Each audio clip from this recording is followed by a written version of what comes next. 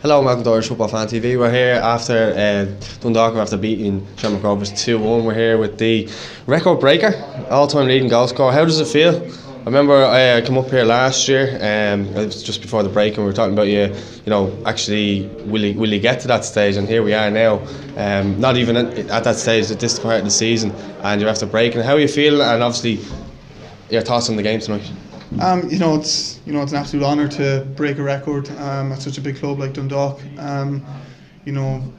Vinny was saying in the change room there that there's been unbelievable players that's played for the club throughout the years, and to break the record in only 3.5 years, it's a very proud moment for me and my family as well. And it's dream come true stuff. My first game here was my first goal here for Dundalk was 6 years ago, and against the old enemy Cork.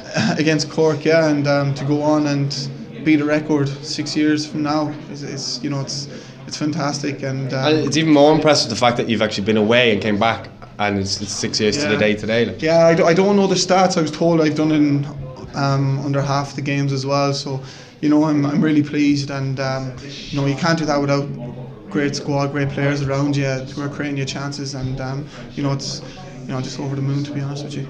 Absolutely, and you took your goal very well. In our case as fans, it's a very classic goal by you.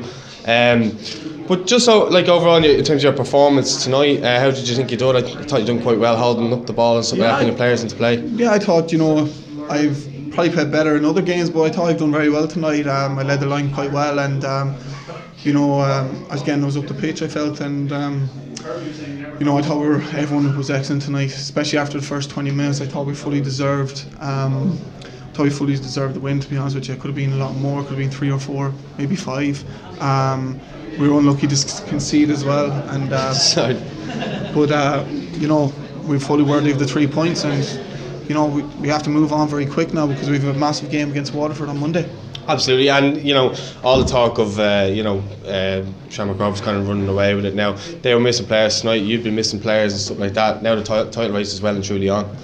Yeah, and we knew that was a massive game tonight. We knew we had to go and get 3 points against them tonight, and it squeezes the gap now to 4 points. But we have a game in hand, and it's. Like I said, it's a long season ahead as well. There'll be a lot of chopping and changes as well. So I'm just happy that we're back in it, because after we lost to Sligo, it was a bit doom and gloom there, but we all rallied together and we just responded very well, and that's down to the backroom staff. I thought Vinny's been excellent, and John Gill and Higgy, and just the whole backroom staff, and we just got it going at the right time, and you can see that on the pitch tonight.